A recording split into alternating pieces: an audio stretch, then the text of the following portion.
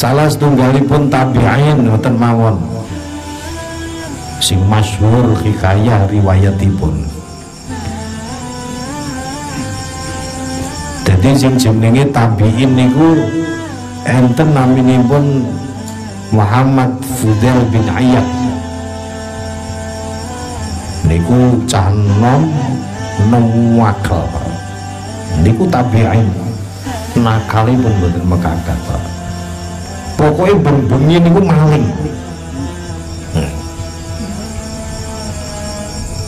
Dadi lek cara awake dhewe cik mending jane Pak. Dadi ora maling, ora nyolong, ora ngerampok mboten. Niki maling. Sampai niku Fudail bin Iyad niku lek nyolong, lek ngerampok niku dhewe Pak, mboten nate rombongan. Keranten nopo cukup Fudail bin Iyad enten rombongan kafilah dugi niku lek sing teko sing njaluk niku Fudail bin Iyad langsung diweni mawon Pak, timbangane mati. Wah terkenal sadis. Jadi Fudail bin Iyad menika nyun sewu. Jadi gaweane mulane kapan enek wong kafilah seorang pedagang rombongan badhe lewat bulaan sing dikuasai Fudail bin Iyad menika niku ngenteni isu Pak. Berapa di lewat mriku lek mboten wektu awan utawa isu. Jadi salah siji dina niku ngoten niku. Dadi delalah. Dadi Fudail bin Iyad niku lak critane ngeten Pak, tobaté niku nggo mayar Pak. Warite niku tekone niku mayar napa? Fudail bin Iyad niku demen kalih wong wedok. Delalah sing didemen niku wong wedok sing sholihah. Aduh niku nek arep dadi apik niku ngoten. Mboten kaya saiki.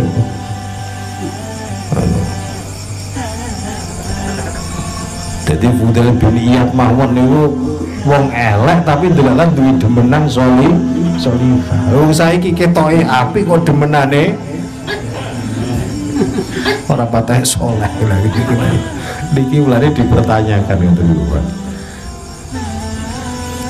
Akhirnya pun dhuwung karo wong sing wedok sholihah niku wau. Lah karepe bengi-bengi niku pengen nginceng Pak. Nang omahe niku mulai ondo. Ya pengen nyawang ngoten zaman sono kayak mboten enten HP. Al video callan ya ora iso. Akhiripun munggah menek udah dadaan pas wayah cah wedok kala wau niku ndres. Jadi pas wayah ndres sing diwaca ayate alam yakni ngaten. Jadi antak sya'aqulubuhum bidzikrillah niku. Jadi pas wayah ayat menika Fudail menika niku mirene langsung lemes kok bias mboten saged napa-napa. Mandhap keng ondo niku ndoprok langsung ngoten niku. Mergo-mergo mirene ayat menika.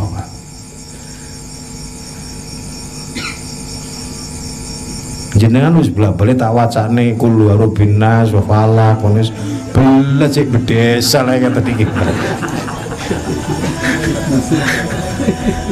Lha ing atase Fudail bin Iyad bajingan tengik mawon diwacane alam yakni lil ladina ngaten antak sya'aquluhum bi dzikrillah niku langsung lempo Pak.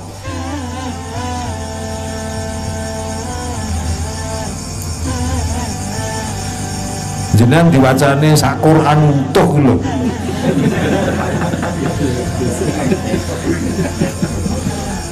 Jalan jenengan enek wong wedok wayu deres maca Quran, jenengan saged Pak lempoh Pak. Kaya Sayyidina Umar lak nggih ngoten to.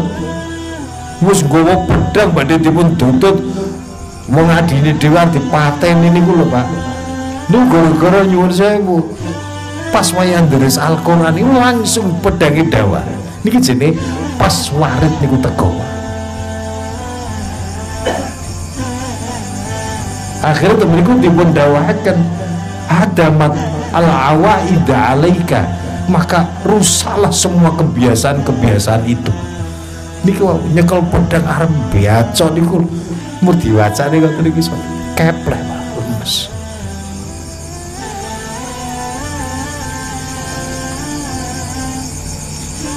Niku lek pas warite teko, mulane lek warit niku dugi. Wis to wong badhe dinapakne mawon bos to. Insyaallah ngene wae dibarengi kali nur hidayahipun Gusti Allah mlebu ning ati. Bleng. Wis rasa dadak disuwuk, rasa dadak dituturi, Pak. Langsung taubatan nasuh. Jenengan berminggu niku yo ngaji, Pak. Wis pirang tahun Pak ya. Kok ora warit-warit niki terus lah ngoten. Jadi walhasil akhiripun Fudel bin Iyad menika masapun doprok niku wau Pak. Mlampah niku merangkang lho paribasane merangkang ngiyup nenggone omah-omahan. Dadakan ning jero omah-omahan niku enten kafilah rombongan pedagang ngoten niku ndelik ten mriku niku. Krana napa? Wedi karo Fudel bin Iyad. Terus akhirnya sing jenenge rombongan niku wau niku rasane ayo tonton Buddha wis meh isu isi ojo sih. Ih bahaya men awake dhewe petuk Fudel wis wassalam. Muga Fudel niku ndoprok nang andinge niku, Pak. Tapi pun kenging warit punan, Pak. Mulane wong wis kena warit ora bahaya, Pak. Wila awake dhewe oleh warit iku ala sing bahaya, drawasi. Wis kudu berot ngono iki. Nggih, Pak, kudu ucul ngono. Akhiripun Fudel bin Iyad menika ngomongi nang gone kabeh wis budal lho, tak jamin. Mboten, Pak. Ajir kula kalian wan Pak Fudel niku manggil ayo kula ora sida dagangan niku malah pecah. Gak aku kilo Fudel bin Iyad. Oh yo ora percaya. Wong Fudel bin Iyad iki brangasan kok terus trimo potongane kaya ngoten nglimpu kaya wis mboten ngapusi jenengan ngoten. Akhiripun saking hebatnya Fudel bin Iyad menika tobat niku keranten warite sampun niku diparingaken kali Allah ten maneh Fudel. Walhasil Fudel bin Iyad niku dadi seorang ngaten mutasawwifun mutahakkikun. Akhirnya duwe murid itu dadi ulama gede, Pak. Jangan duwe murid dadi kiai-kiai gede kabeh niki lho. Niki barokah sinten? Barokah preman nakal tobat niku. Iso duwe santri dadi kiai kabeh. Termasuk Imam Syafi'i menika muridé Fudel bin Iyad. Kaya nopo? Lepas aku ki ora ndek ngerampok ora ndek nyolong ora ndek ngene duwe murid wis belas ran sing dadi kiai ngono. Apa meneh kok wali ngoten lho. Kiai mau ora malah mboten wae. Asale mbiyen beneh lho, mau sembeguna aku malah rumet.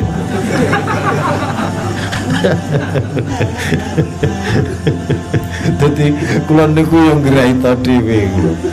Sing luput ki aku apa ya sing murite lah ya ngoten niku. Lah mbiyen teko rene ki waras lho. Lah mosok melu ngaji aku malih dadi